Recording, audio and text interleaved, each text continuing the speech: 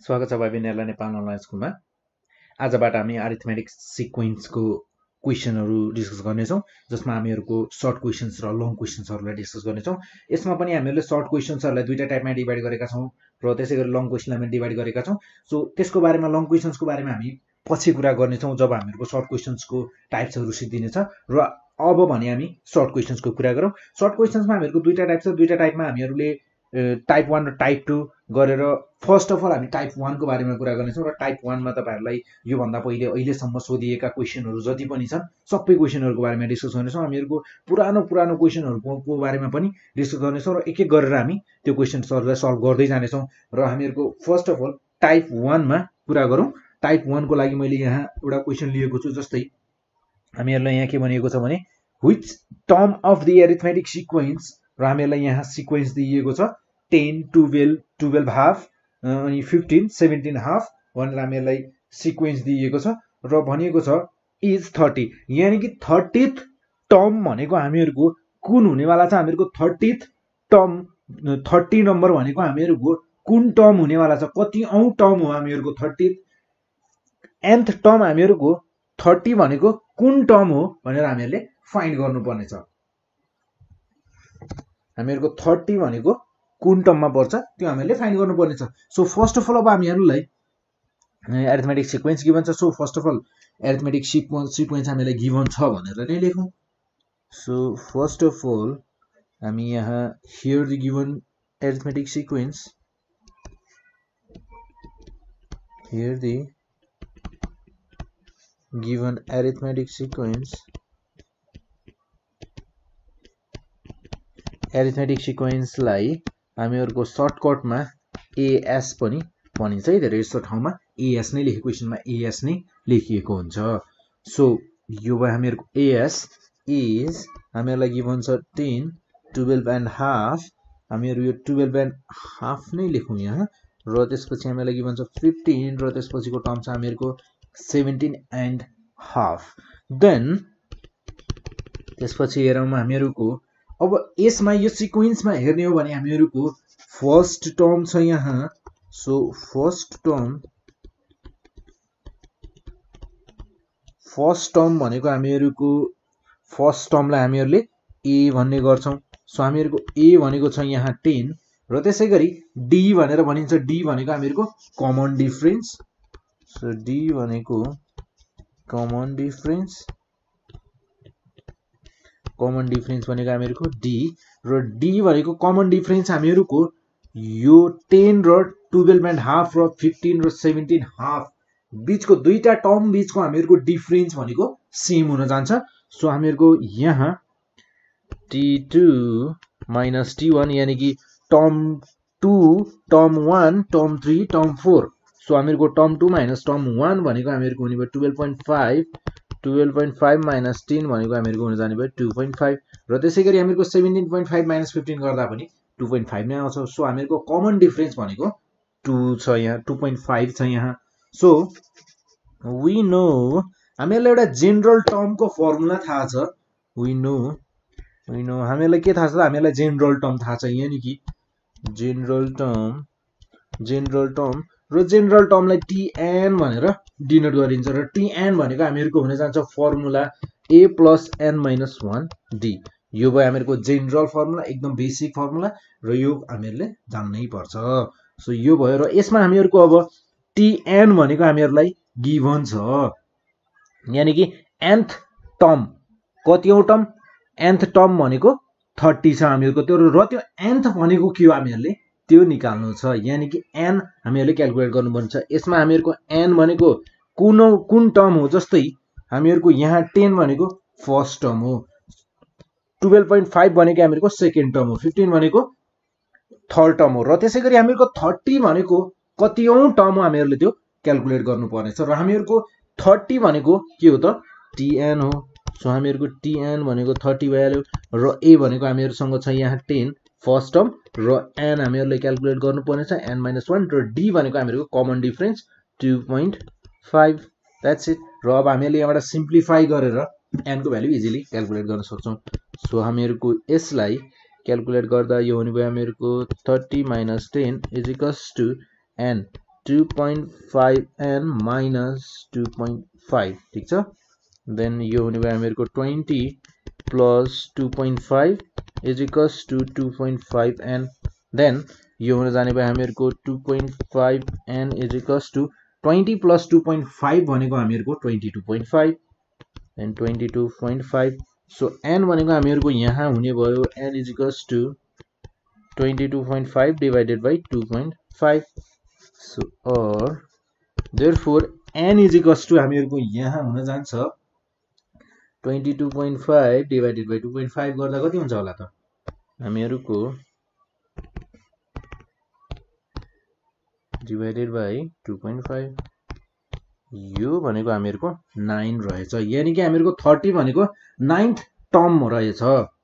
so n is equals to 9 then thus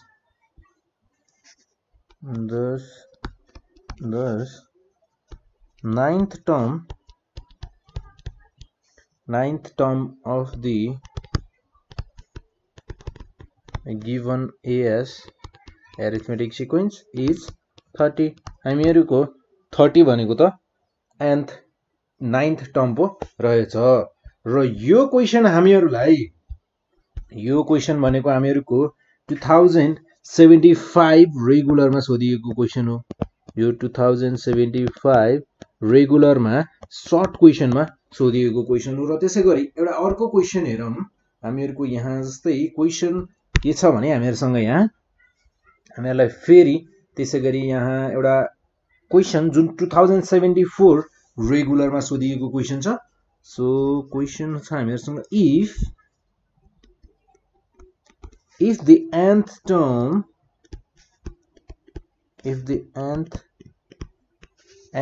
term of the series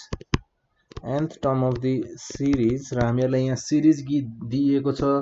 80 plus 70 plus 60 plus then हामीहरुको 60 plus is 0 हामीहरुको series को some 0 रहेछ so then find the value of n हामीहरुको यहाँ total number of terms चाहिँ कति छन् यानी कि n भनेको हामीहरुको कति छ त्यो पत्ता लगाउनु पर्ने छ सो हामीहरुको क्वेशन सेम छ केही फरक छैन क्वेशनमा जस्ट हामीहरुको यहाँ फरक भनेको के हो भने हामीहरुको जुन लास्टमा 0 आएको छ त्यो भनेको हामीहरुको 0 यो सिरीजमा 0 भनेको 0 सम्म पुगुन्जेलसम्म हामीहरुको n यानी कि नम्बर अफ टर्म्स कतिवटा छन् हामीहरुले क्याल्कुलेट गर्नुपर्ने छ सो अब यसमा हामीहरुको फर्स्ट अफ अल त हामीहरुलाई सिरीज गिभन छ then here 80 plus 70 plus 60 plus हामीहरुलाई यहाँ दिएको छ र त्यसैगरी हामीहरुको यहाँ फर्स्ट टर्म भनेको फर्स्ट टर्म जसलाई a भनिन्छ यो भनेको छ हामीहरुको यहाँ 80 र त्यसैगरी यहाँ कमन डिफरेन्स यहाँ मैले सेकेन्ड टर्म पनि लेखे second term t2 is equals to हामीहरुसँग छ 70 ठीक छ देन हामीहरुको यहाँ कमन डिफरेन्स d भनेको हामीहरुसँग छ t2 minus t1 यानी कि 70 minus 80 गर्यो मैले ल सो हामीहरुको यहाँ minus 10 छ कमन डिफरेन्स भनेको minus 10 छ so we have हामीहरुसँग nth term छ देन nth टर्म कति छ त हामीहरुसँग nth टर्म भनेको छ हामीहरुको a plus n minus 1t जसमा हामीहरुको nth टर्म भनेको छ 0 देन हामीहरुको a छ 80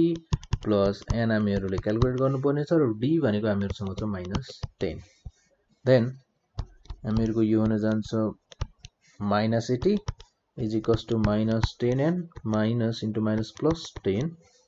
so यो हुने भयो हामीहरुको -80 minus 10 is equals to -10n then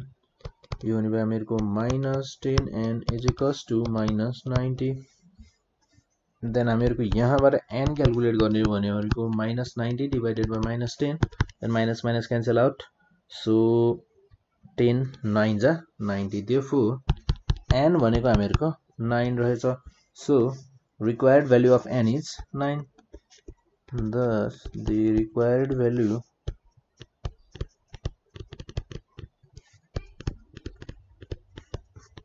of n is 9 हामीहरुको n को required value भनेको त 9 रहेछ so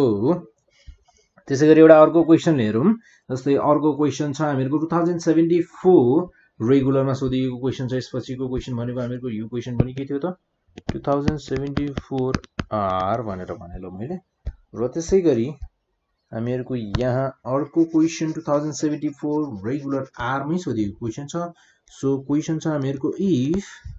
हामीहरुसँग 25m plus 1 35 is arithmetic sequence is an arithmetic sequence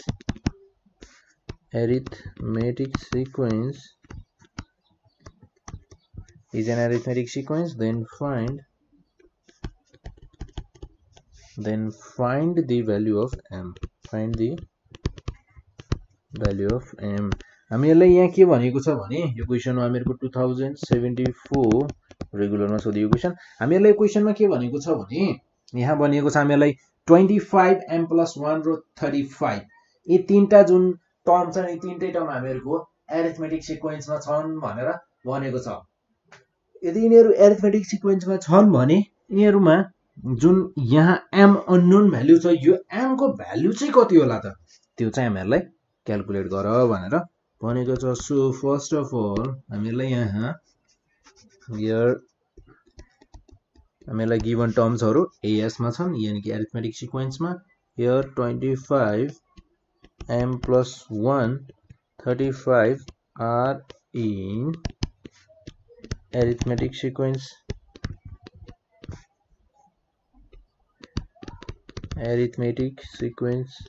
ठीक छ then हामीहरुको यहाँ so we have हामीहरुसँग के छ त हामीहरुसँग छ t2 minus t1 is equals to t3 minus t1 यदि यिनीहरु as अरिथमेटिक सिक्वेन्समा छन् भने यिनीहरुको दुईटा टर्म बीच कन्जुगेटिभ दुईटा टर्म बीचको डिस्टेन्स हामीहरुको के हुन जान्छ त सेम हुन जान्छ डिस्टेन्स भन्दा पनि डिफरेन्स दुईटा कन्जुगेटिभ टर्म्सको डिफरेन्स भनेको हामीहरुको सेम हुनु पर्छ सो देन हामीहरुको यहाँ सो फर्स्ट अफ अल हामीहरु यहाँ यस्तो गर्न सक्छौं वेयर हामीहरुको t1 भनेको फर्स्ट टर्म t2 भनेको हामीहरुको सेकेन्ड टर्म देन हामीहरुको t3 भनेको हामीहरुको हुन्छ थर्ड टर्म सो हामीहरुको यहाँ फर्स्ट टर्म भनेको छ 25 लाई दिए मैले 25 देन सेकेन्ड टर्म छ हामीहरुको m plus 1 then third term भनेको छ हामीहरुसँग 35 सो t2 यानी कि m plus 1 minus t1 25 is equals to t3 35 minus t1 sorry मैले t3 minus t2 लेख्नु पर्थ्यो यहाँनिर मिस्टेक भएछ कन्जुगेटिभ दुईटा टर्म्सको डिफरेन्स सेम हुन्छ सो 35 minus t2 भनेको मेरो छ यहाँ m plus 1 so m plus 1 ठीक छ then m minus 24 so 35 minus m minus 1 then हामीहरुको minus m लाई मैले लेफ्ट साइडमा ल्याए भने यो हुने भयो मेरो m plus m is equals to र मैले यो minus 24 लाई राइट साइडमा लिन्छु then 35 plus 24 minus 1 so हामीहरुको यो हुन जाने भयो 2m is equals to 35 plus 35 plus यस्तो गरौँ न 35 plus 24 भनेको हामीहरुको हुन जाने भयो 59 then minus 1 र यो हुने भयो हामीहरुको 58 2m is equals to 58 then our m is equals to हामीहरुको 58 divided by 2 58 divided by 2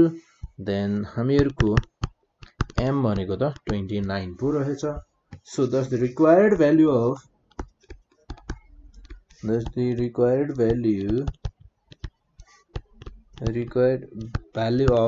m is हामीहरुको हुन्छ 29 हामीहरुको m को रिक्वायर्ड भ्यालु भनेको त 29 रहेछ र यसको मतलब हामीहरुको तीनटा टर्म के रहेछ त हामीहरुको 25 अनि 30 र 35 तीनटा टर्म रहेछन् हामीहरुका तीनटा टर्म एएस मा छन् भनेको थियो त्यो तीनटा टर्म भनेका हामीहरुका 25 30 र 35 रहेछन् र त्यसैगरी एउटा अर्को क्वेशन हेरौं हामीहरुको 2074 सप्लिमेन्टमा सोधिएको क्वेशन छ हामीहरुसँग यहाँ जस्तै हामीहरुलाई यहाँ क्वेशनमा के भनेको छ भने which term of the series is 0 find it भनेर भनेको छ सेम एज इट बिफोर हामीले जस्ट अहिले यो भन्दा पहिले गरेको क्वेशन जस्तै रहेछ जस्तो which term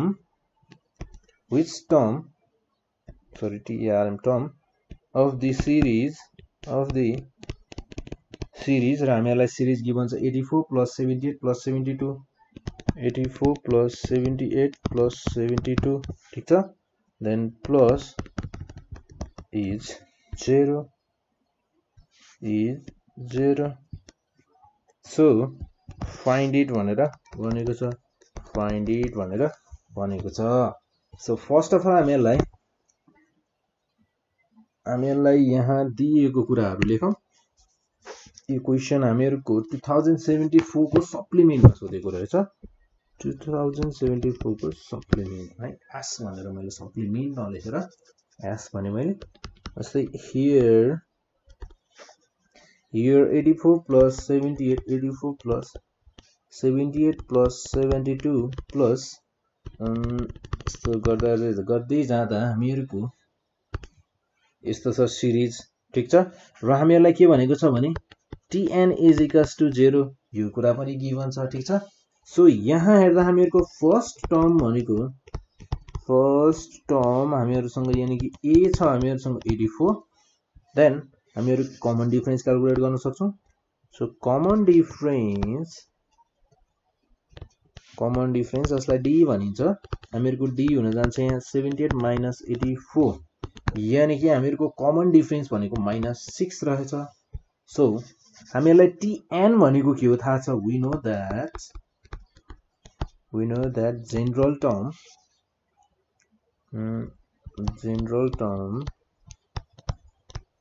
general term tn is equals to a plus n minus 1d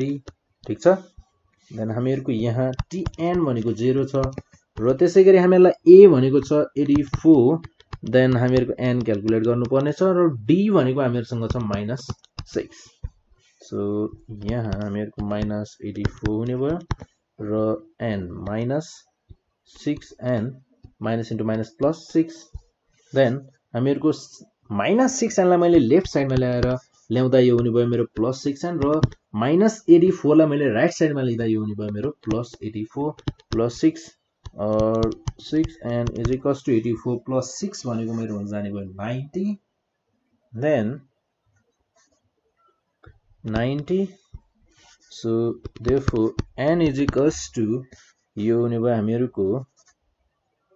15